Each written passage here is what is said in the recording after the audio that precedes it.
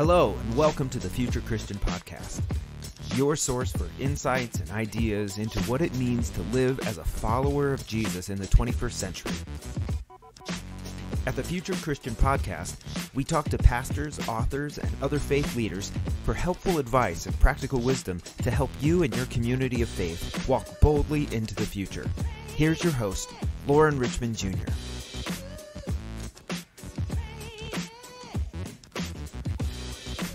Hey, welcome into the Future Christian Podcast. My name is Lauren Richmond Jr., and I'm pleased to be joined today by Dr. Heather Thompson Day. Hello.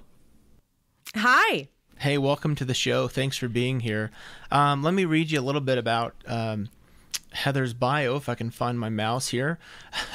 Heather Thompson Day is Associate Professor of Communication at Colorado Christian University and an interdenominational speaker and contributor for Religion News Service, Newsweek, and the Barna Group. She runs an online community called I'm That Wife and is the author of 6 books, including Confession of a Christian Wife and How to Feed the Mediavore, and one more we'll be talking about here shortly, It's Not Your Turn. She resides in Littleton, Colorado. She's a sort of my neighbor from far away, and with her husband and her 3 children. So welcome. Thanks for being here. Is there anything else you'd like our listeners to know about you? Yeah, I think the only thing I would add is that I am super passionate about communication and how, especially as Christians, we are packaging and messaging the gospel to a world that I believe desperately needs it. Yeah. See, I'm going to have to just control myself here because there's so many questions I want to ask you, and we're supposed to be here to plug your book a little bit. So,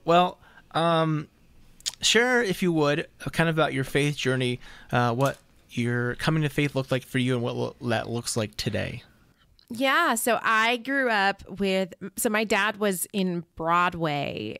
He was in shows like Jesus Christ Superstar and Hair. Wow. And he had a conversion experience, left New York, came to a small town in Michigan, which is where I was born, and he started working in ministry. And he would do, it sounds really weird when I say it, but he would do plays using Bible stories. And we traveled all around the world, not just the country. We went international a ton doing that. And so I grew up in a very ministry-focused family. And so I don't have a story of falling away, I would say, from Christ. But I definitely remember the moment that Christ became, I think, the actual leader of my life. And not just because my dad said it was a good idea or because of my mom. But I was 22 years old. I can see it. I was sitting in my little apartment. I had just called off my wedding. I was supposed to be getting married in 2 months. And I was trying to figure out what I wanted to do with school and all this stuff. And I just had this moment where I was just sobbing and I was staring into a mirror and I was just saying, God, I don't want to plan my life anymore. I want you to be in control of my life, and I want to make choices that allow you to better be in control of my life. And so that was the moment for me. And I can look back, I'm 34 now, so I can look back over the last 12 years, and there's no comparison to where I thought I was headed and the plans that woe to my children who have plans that are not mine. When I think back on the plans that I used to have, and when I see where I am now, I didn't lose. And it's funny because when you become a Christian or when you really decide to give God control, I think there's this idea that I'm going to lose something, right? I felt that way. I just felt I'm going to lose myself.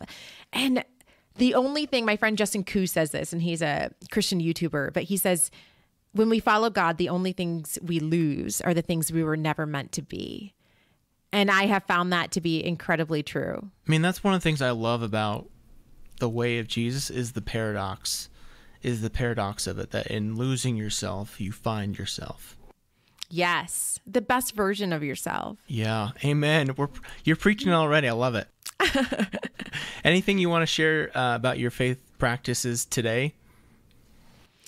Yeah, a few things I think that are super relevant that I have found that work for me, take them or leave them. But I have some things I'm really militant on when it comes to my spiritual life. And one of them is getting up early and spending time with God. And this doesn't have to look the same for everybody. Okay. I want to say that for me, I have 3 children. So if I get up at 4:40. Wow. And spend time with God. And if I didn't do that, and this is right now, it's summer, so I've not been getting up quite that early, but definitely during a regular, when I'm going to my job and all that stuff and having to get my kids out the door for school, I get up at 4:40 and I spend 30 minutes, 45 minutes, an hour going through scripture and spending time with God and getting on my knees before him. And I have found that to be a really important decision that I made. And I've seen it change my relationship with him. So I just think people should spend time every day. Like if I believe that God has called me to teach, which I do. Yeah. Why in the world would I not, before I step foot in a classroom, make sure I've spent time with God and invited the Holy Spirit to act and work within my life? I just think it's crazy that we think we are strong enough or wise enough or talented enough to just go off and do the things we do without seeking God first. I think that that's a grave error. So that I'm passionate about that. The other practice I would say is I will not ever get on social media unless I've spent time with God first. That's a good rule. That's a good one. I think it is. And I've just seen it be so fruitful for me. And I've been doing this for probably 5 years or 4 years, something like that. And it's just, there's so many voices. And so how do I know what I even truly think? Because it does affect you. As I scroll, I should be thinking about this and I should care about this. And this is what, is the hot button right now. And what are my views? It's like before all of that, I want to make sure that I've asked God, like, what should I be thinking about? What should I be focusing on? Who am I before you today? And I just think we'd be a lot better online if we did that. Boy, that's got to help, at least at minimum. That's got to help. Well, those are 2 great ones. Thanks for sharing those. This morning I got up and I took my kids. The house is quiet now because the kids are both in childcare and I'm loving it. But I remember my grandfather, he's been deceased a few 6-7 years, I want to say, but it reminded me of he was an early riser, and he'd always say, get the work done before the heat of the day, and just the importance of getting up and doing what matters first. Yeah. Well, let's talk about your book. So you have a book coming out. When is the release date? June 29. Oh, so it's coming up. We're recording this beginning of June, so it's coming out soon. So when this comes out, for those not watching live, when this comes out on podcast, it'll be available. So look for that book in stores or online, I guess. But the full title, give us the full title. It's called It's Not Your Turn. And the subtitle is What to Do While You Wait for Your Breakthrough. Yeah. So tell us a little bit about what inspired the book. Man, what inspired it was 7 years of darkness and feeling like, Heather, it's not your turn. So I felt like I had done a lot of things right as far as educationally. I was somebody that thought, like if I just check the boxes, it's all going to work out for me. Yeah. I never took a summer off I graduated from high school in 2005. And so then I went to college 2005, 2006, and I never took a summer off all the way till 2017 or 2018 when I finished my PhD. And so I went straight through. That was the one thing my dad really encouraged me. He said, don't take a break, just go straight through so that you don't forget what it's like to be a student. And I'm grateful that I did that. But then I thought, okay, I'm done. Like, I'm going to have a job. And so I kept applying to be in anybody who works in academia, the adjunct game, it's very difficult. And I was adjuncting at like 4 different schools. You make no money, you're teaching classes, but you don't make anything. But I'm standing there, I'm pretending to be like this important professor in front of my students. They don't know I'm an adjunct, right? They don't understand how that works. And at the same time, I have literally no money. Literally like so poor, my sister is dropping diapers off on my doorstep and then pretending she didn't do it. Right.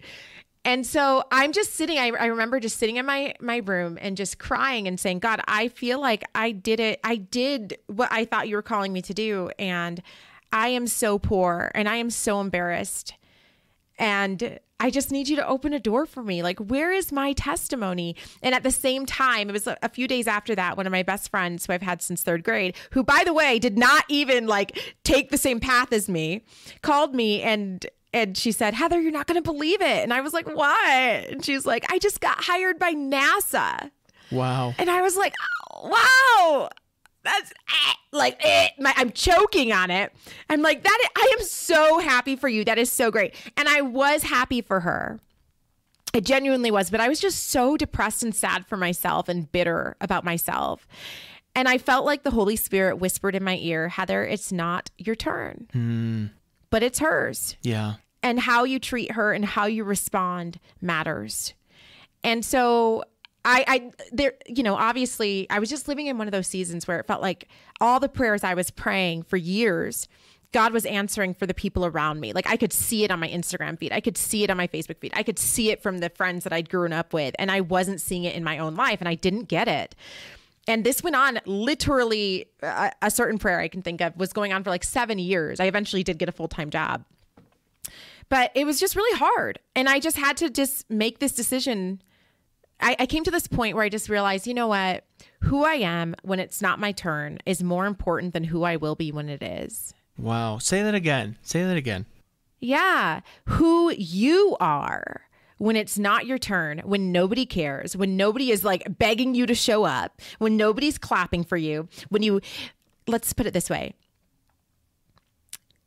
Everybody turns the podcast light on for thousands of listeners. Are you kidding? Everybody stands on stage for thousands or hundreds of people clapping for you. Are you serious? Like, that doesn't take character. That doesn't take integrity. Anybody would do it. Yeah.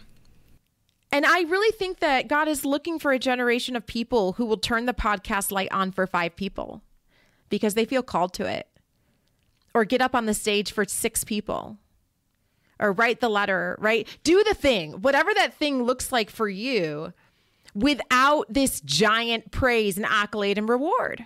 Wow, there's so much good stuff there that I don't know if we even have time just to unpack all that.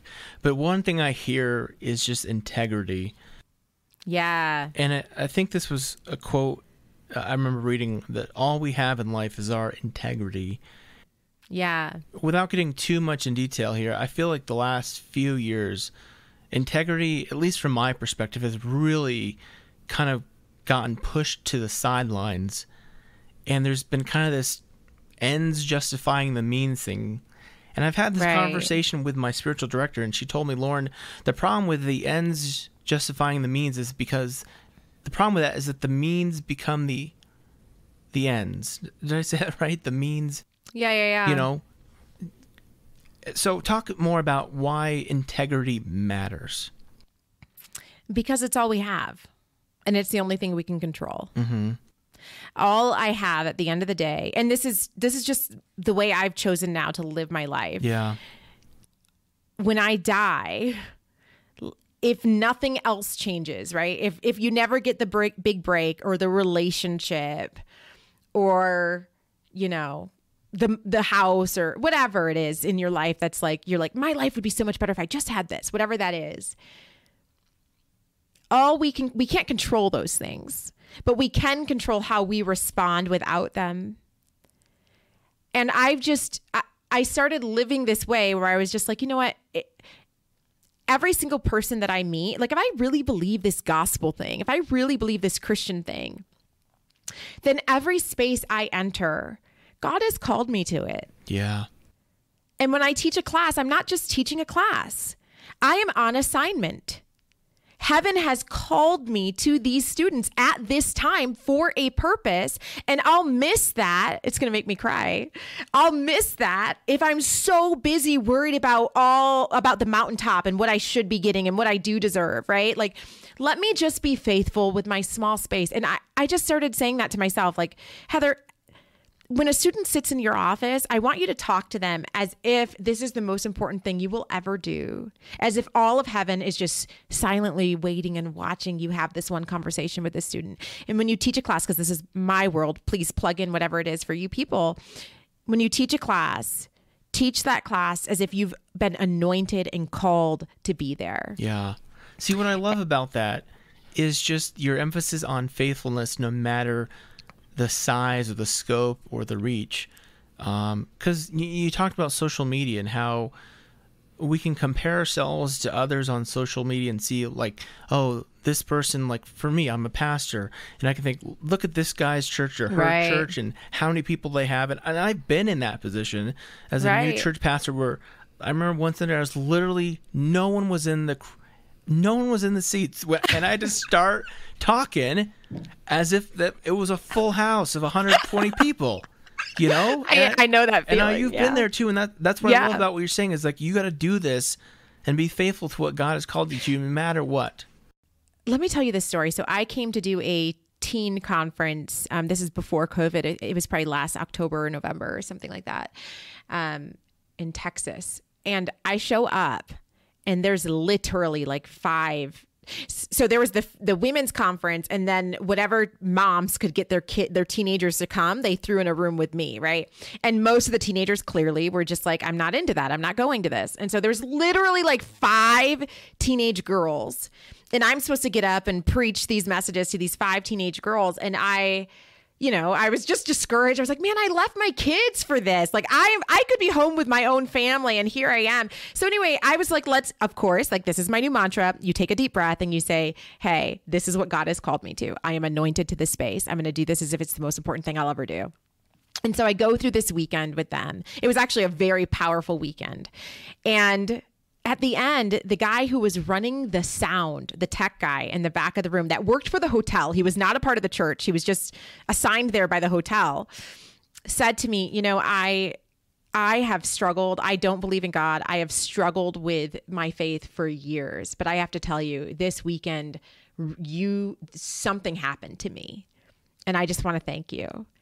Wow. And I went to my hotel room and I just cried because I'd been complaining to my husband saying, there's only like 5 kids. Why would they even bring me here for 5 kids? And here it's like, oh, it's going to make me cry. I'm just really emotional today, by the way. But it's just like, move the goalpost, right? Like, absolutely, God will send you for one tech guy. Yeah. Are you kidding me? He has called us to seek and save that which was lost, period. Yeah. And let's be faithful. And I think that's one of the things that we miss. Maybe, I don't know if it's because of social media or whatnot, but how many, you know this probably better than I do, how many biblical prophets spent their whole life just knocking their heads against a wall? If we looked at them today, we'd think, what failures Right. they were. Right. I think of the story in Isaiah, where here am I, send me. And he's all amped. And then God tells him what his mission is, and it's horrible, right? And he's like, no one's going to listen to you. And it's just going to go on. And then the next thing Isaiah says is, for how long? So he's like charged up, ready to go. And then the answer God gives is, as the terebinth and the oak leave a seed when they're cut down, so I have called you to be a holy seed in the nation, right? So at the end of all of that, what we learn is God saying, like, where other people see a stump, I see a seed. Where other people see an end, I see a beginning. And I've called you to plant that seed. And let's be faithful to planting seeds. Because it's enough. Because at the end of the day, like I said, at the end of the day, when I die, that's what I don't think that's just me. Like, I think if we were all honest with ourselves, when we die, what we want is to stand before God with our integrity. Yeah. And to say, you know what, I did that. Yeah. Like, I got up on that stirring. Like, I spoke to that person that you called me to. I did the best I could with what you gave me. And that's it. We run the best race we can with the lane assignment we got, right? With the knees that we have and the feet and the shoes. And we're just like, man, I'm just going to run this race. And it's but a moment, truly. What would you say then? What are some to use? I can't remember if this Pauline. I may be making up Paul here. I'm thinking. No, it's Hebrews. Looking unto Jesus, the author. Yeah, the author and finisher of our faith. Yes. I'm thinking of something. Setting aside the things that would. Yeah. I feel so bad because this was my dad's life verse, and I'm butchering it. Well, you can edit this out. Google it. Yeah, and then I'll just record it after the fact. But I remember my dad, he was a runner. He still runs a little bit. Talks about when I was a kid, he would, his big thing was the Boston Marathon. I think he ran it 3 times. And since he was a good pastor, you know, the reason he ran Boston was because it was on a Monday, whereas we lived in New York City, and the New York City Marathon wasn't on a Sunday, so we couldn't miss Sunday church. So he would go to Boston, preach in a church on Sunday in Boston area, and then go run the marathon. But one of his big kind of sermon was this scripture in Hebrews, and I remember him talking about the things, setting aside the things that weigh us down. And for me, just listening to you, it seems like discontent or comparisons are one of the things that really weigh us down in running our race. And what are some, I don't know, I'm not sure how to ask this, what are some good practices, some ways to do that, to let go of that comparison discontent? I don't know if we ever let it go. I know I haven't. So somebody who's listening, if you've figured it out, please let me know. You know what helps me, though, is to be honest. I have, through the process of writing this book, too, like I have just learned that sometimes, and I'm talking to myself, I have discovered that sometimes what has hindered my prayers was my own jealousy. Yeah. Because these are God's children. And can he really truly bless me in the ways that he wants to bless me when I'm cursing somebody else? Come on. You know what I mean? Or when I'm gossiping about his kid, like that's his kid that I'm talking about. Yeah. That would be offensive to him. Just like, and I have 3 children. I love all 3 of my children. And when one does something crazy to the other one, I don't like that.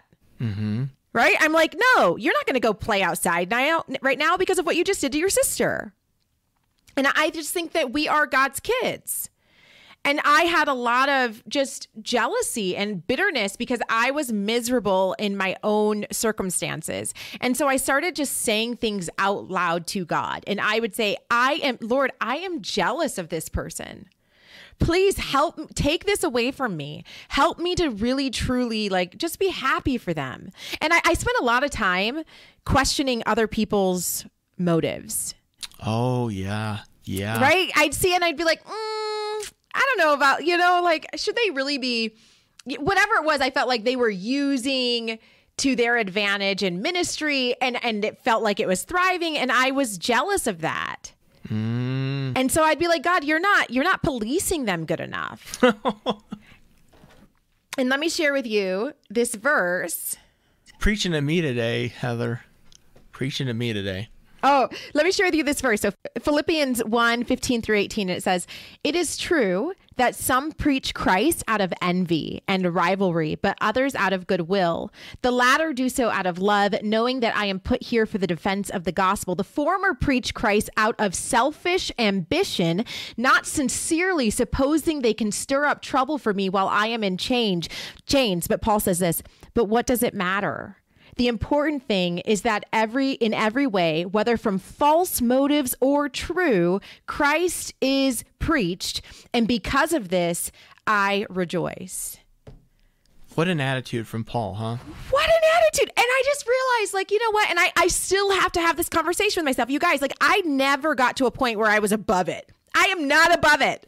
But at least now I have tools where I can say, oh, this feels familiar. This is jealousy.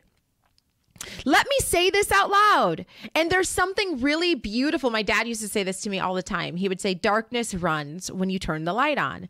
And so I just started turning the lights on myself and saying it out loud. And I have a spiritual accountability partner that has changed my life. I've been working with her for over 10 years, where when I'm struggling with something or just need help in prayer, she's just the person I call and we talk about it. And I'm honest about the dark, nasty parts of myself.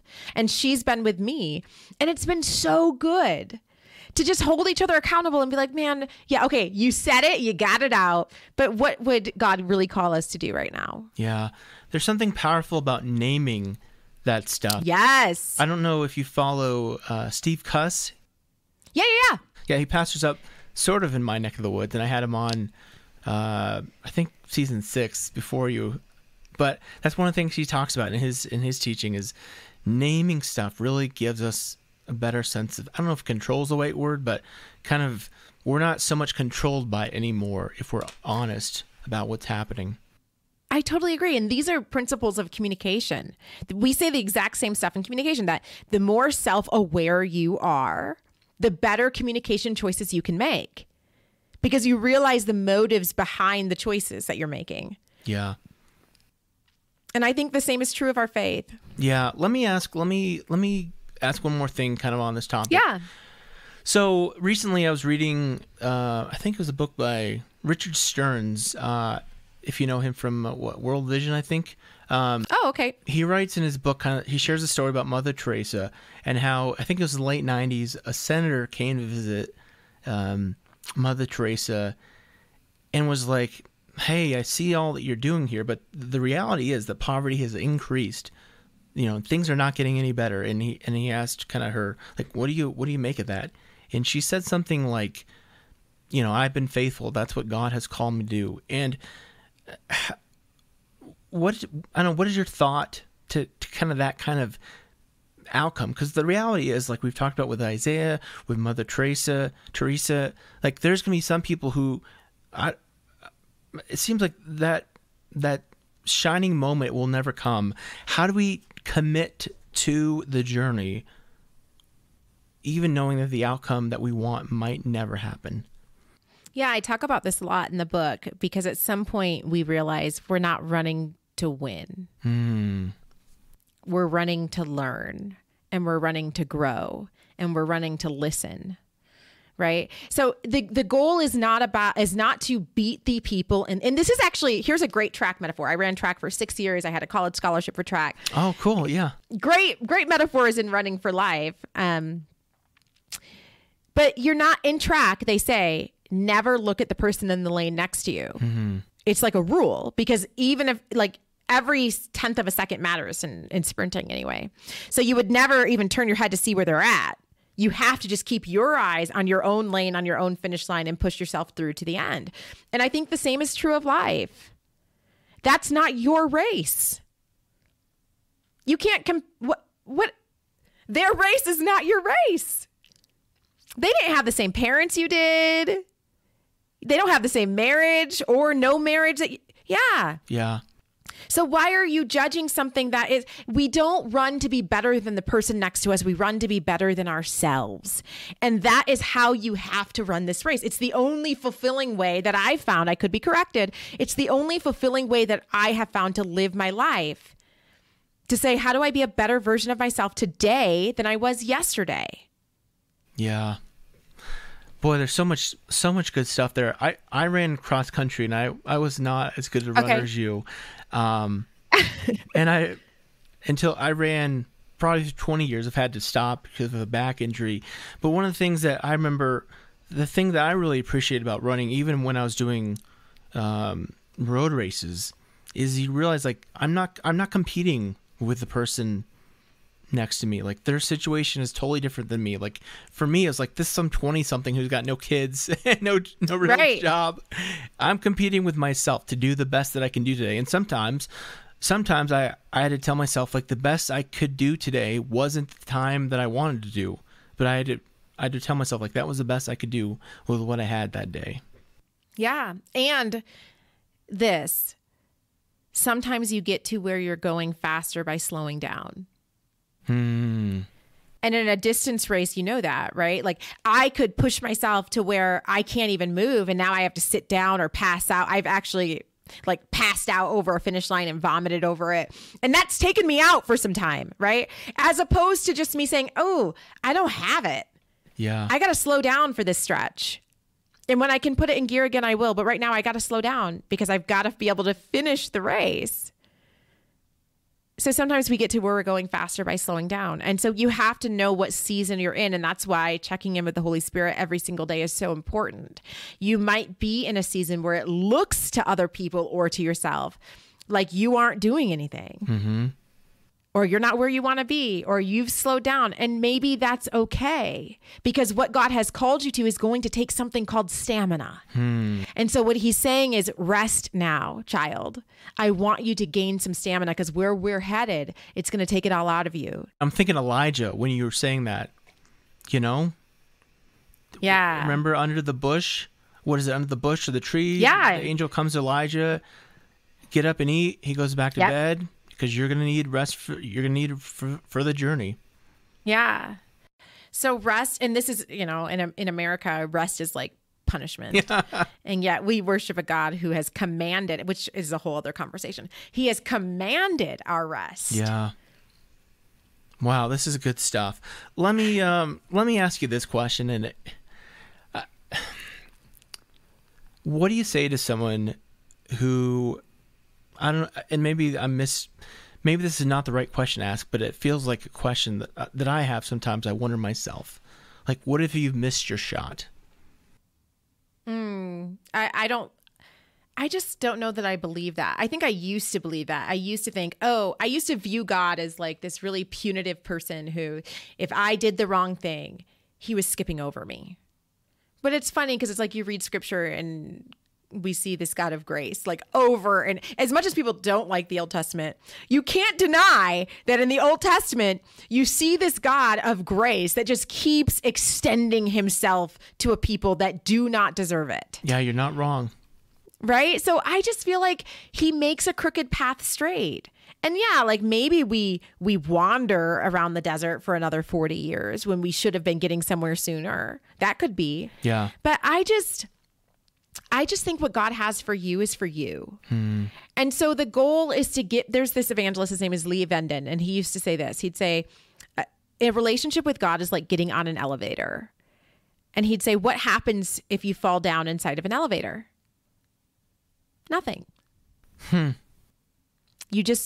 get back up. And the idea in our relationship with Christ is to just never say, you know what, forget this, I'm done with this, and get yourself off the elevator. The goal, if you fall down, is eventually, when you can, you pick yourself back up and you stand back up. Nothing changes in the relationship. He is not done with you. God is never done with you. You make a decision to say, I'm done with this. Right? A righteous man falls down 7 times but gets up 8. A wicked man falls once into calamity. Right? The righteous man falls more. In the case of the righteous versus the wicked, who falls more? Yeah. The goal of our Christianity is to get back up. Dust yourself off, get back up. He hasn't gone anywhere. And he's just saying, are you ready, bro? You ready now? Let's take a few more steps. And if you fall down again, that's okay. Get back up. Just never leave the relationship. And then it becomes about this beautiful journey. That there's no time clock over, right?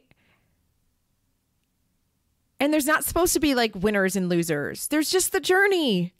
And here's the beauty of it. We get to go on it with God.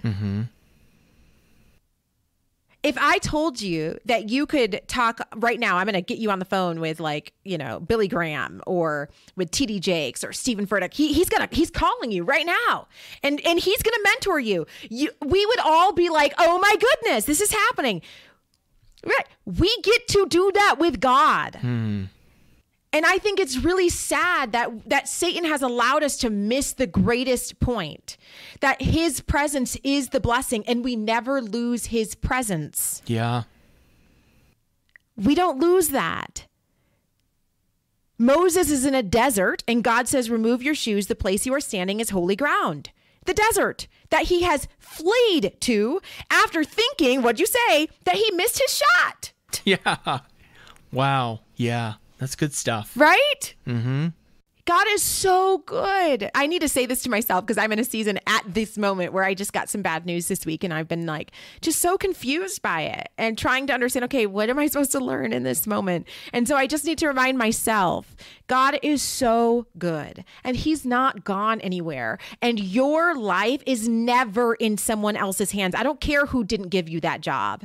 Your life isn't in their hands. Yeah.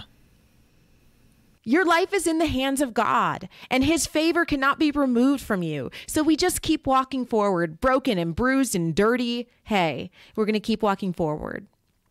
Wow. This last 5 minutes has been incredible. And if no one else got anything from this, Heather, know that I did. I got something from that. Praise him. Yeah. Let me ask something. Praise God. Kind of off topic, but I think it's important, and I think it's relevant to this conversation. You're a pastor's wife. Yeah. You've experienced, at least through your relationship with your husband, seeing so many of the struggles that ministry leaders have gone through in the last year plus. Many people feeling like they're in the desert, wondering if they've blown it, because there's just so many decisions that always seem like the wrong decision. Mm-hmm. Can you share a little bit about kind of just what you've seen? Maybe, if not, I don't want to break confidentiality maybe with your husband, but right. From an outside perspective, maybe what you've seen and what kind of advice you might have for pastors as they try to get back on track or whatever and communicate these important truths to their congregations as we get back to quote unquote normal. Yeah, I feel for pastors. We know just statistically, like 80% of pastors say that their job has negatively affected their family. And it's true. It's like 70% of pastors say that they don't have any close friends, right? Like this is a very lonely existence. And of course, like we should always look, I think all pastors should look to Moses, who is leading people who constantly don't want him to be leading them until he's dead, right? Then they love him.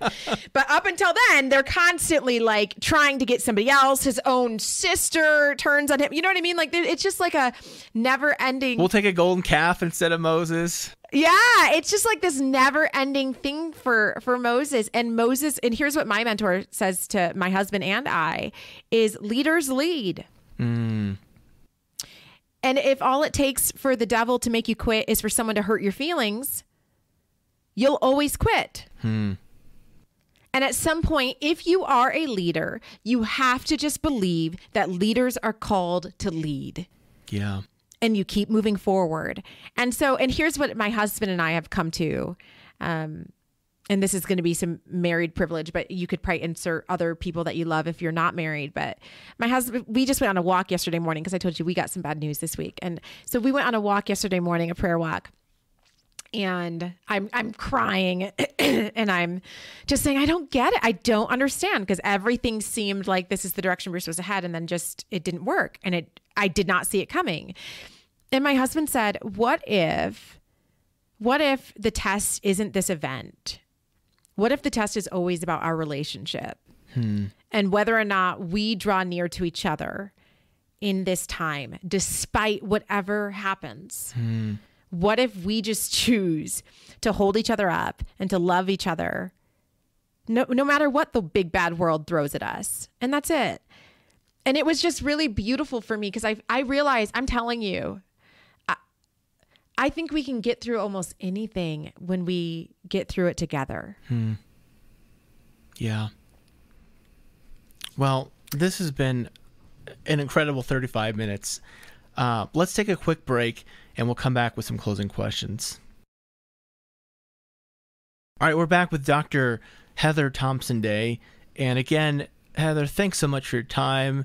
To go back to your story about Texas or whatever, like, if I'm the only one who ever hears this, it has been a blessing to me. So know that today.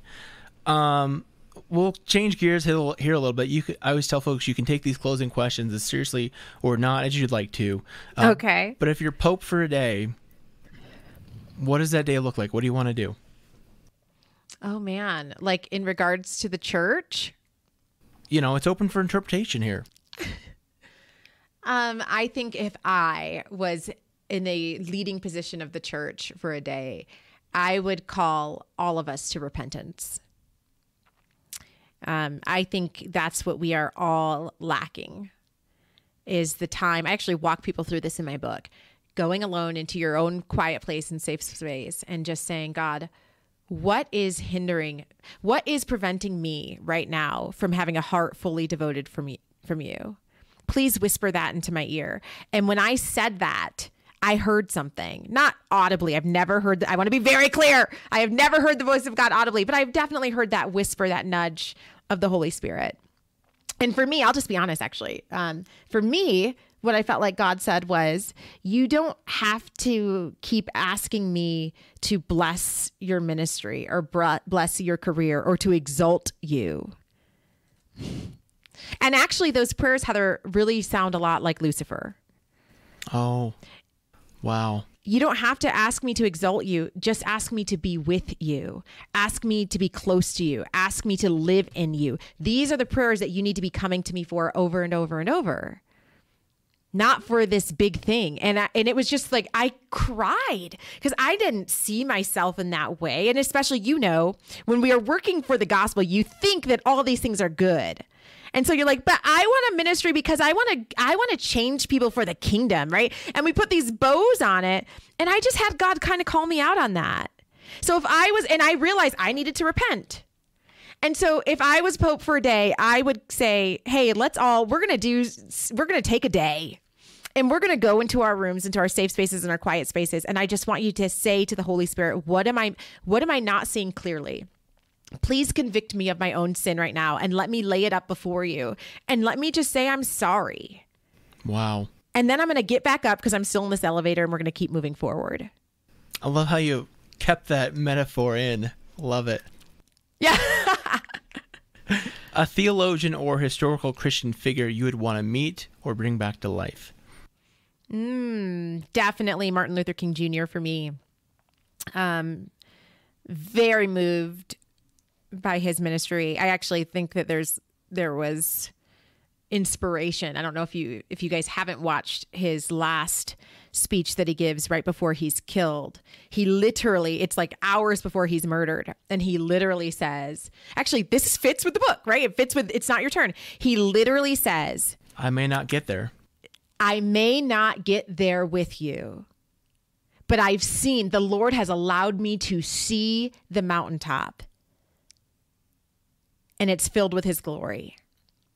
I just think, it was a prophetic moment in his life. So there was no doubt in my mind that he was being led by the Holy Spirit. Another, Joseph Wolff, Wolff. He's this Jewish missionary that becomes a Christian. And I've just been I used to read a lot, Fox's Book of Martyrs. And I think that's where I first discovered Joseph Wolff, but he would go into like these parts of the country of the world that nobody else was going with the Christian message. And he'd been beaten several times, robbed several times, left naked and for dead several times.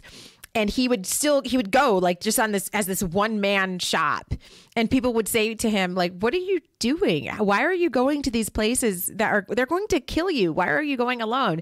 And he would say, oh, I bring my Bible with me. And I just believe every time I open it that legions of angels have surrounded me. Wow. And so he was just able to be this incredible evangelist and missionary all on his own just because he was faithful, right?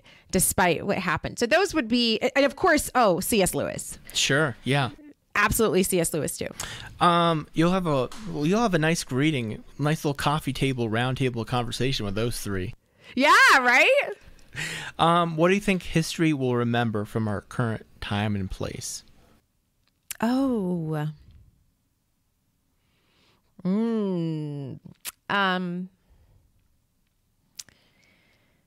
I don't know. It's hard to say because I think I'm personally so in the thick of it that I'm sure I'm not seeing things clearly. Sure. Right. So I don't know, but I know that I do, like, my hope is that in this time and place, God raises a generation that has integrity and that is faithful. And I really think that's what we're missing. We just don't have any leaders anymore like we used to, like the people I've named, right? But we don't have, and I'm not saying that they don't exist. I'm just saying that there hasn't been like this unifying figure, right, to help the church, I think, move forward, and that's been hard. And so I just think, hey, if the Holy Spirit's calling you, like, be faithful, have integrity, serve where you are. Mm-hmm. And I hope that that's what they'll remember, at least of me, that she served where she was. Yeah. Well, this kind of fits in. So you could use the same answer if you want. Your hopes for the future of Christianity. Is it just more leaders with integrity kind of thing? my big hope, not just, leaders with integrity, but also like, I just would hope that we can be unified again. And I don't think unity looks like conformity. Right. Not uniformity. Right. And we see, is it in Revelation 7? My friend David Ashrick always says this, and he's going to say it better than I do. Tribes of every Revelation nation 9? tongue. Is that where you're going? Where, is that what'd you just say? Tribes of every nation tongue. Yes, right? So when John sees heaven, he sees, first of all, a multitude that could not be numbered. Hey. Right. This isn't, I think we look at God, like I said, I think, and I know this, 72%, here's the actual data for you. I'm filled with useless information. 72% of Christians see God as angry, as judgment, as wrath, right? He's out to get me. But John sees a multitude that could not be numbered. I think we look at heaven, or at least I knew as a kid or with my friends, I don't know who taught me this, but at some point the church made me feel like I'm going to get in by the skin of my teeth. Yeah. And I have to be perfect, and I have to do everything right. And maybe if I just pray hard enough and work my way there, I'll just barely cross into there. And John says, no, I see a multitude that couldn't be numbered. And there's 12 gates, meaning you can come in this way or this way or this way or this way, right? And they all have different languages. They're all from different tribes. Tribalism is a big word right now. Yep. So these are totally different people. These are Republicans and Democrats and all different denominations, different language, different races. And yet they all cry, this is our God. So the unifier is that they love Jesus Christ. And that would be my hope for the church, is that we can come to a place where I don't demand that you agree with me on complementarianism or egalitarianism or annihilationism. It's like, dude, none of these things really matter, because in heaven, we'll probably talk about it. It's like we all, and here's what bothers me is we all actually agree that none of these things are keeping you out of heaven. But yet we'll spend all of our time on earth distracting from the actual gospel and just arguing each other to death about who's right and who's wrong and how this is tainting your picture. And it's just so, I just would love to have us come to a place where we are so in love with Jesus that I can sit at a table with somebody who totally disagrees with me. Mm-hmm. And say, but tell me about how all these things have you see Jesus differently. Hey, I don't have to accept it. I can still disagree with you. But man, I see that you love Jesus, and that's awesome. And he's probably using you to reach people that I could never reach. As Paul says, we proclaim and rejoice that the gospel is being preached. I love it. Yeah. We could spend another 20 minutes talking about that. This has been such a great conversation, Heather. I really appreciate you sharing. And like I said, if no one else hears that, know that it's been a blessing to me. But hopefully there are some listeners. And for those listeners who don't know, tell where they can find out more about you and get a copy of your book. Yeah. My book is just, It's Not Your Turn. You can type that into Google and it will bring you to Amazon or to IVP, who's my publisher, and you can order it from there. You can find me on Twitter at Heather T as in Thompson, Heather T Day, D-A-Y, or go to my website, heatherthompsonday.com. Awesome. Well, thanks again. Really appreciate it. And hey, it's gonna be warm over these next few days. So get out. Praise him. Enjoy the weather. Yes. Thank you so much, Lauren. This has been a pleasure. Thanks for joining us on the Future Christian Podcast. The Future Christian Podcast is produced by Torn Curtain Arts in partnership with Resonate Media. To learn more about Lauren or the podcast, visit futurechristian.com. If you've enjoyed the show and you think it would be valuable for others to hear, subscribe to the podcast and leave a review. That really helps more people find us. Thanks again, and go in peace.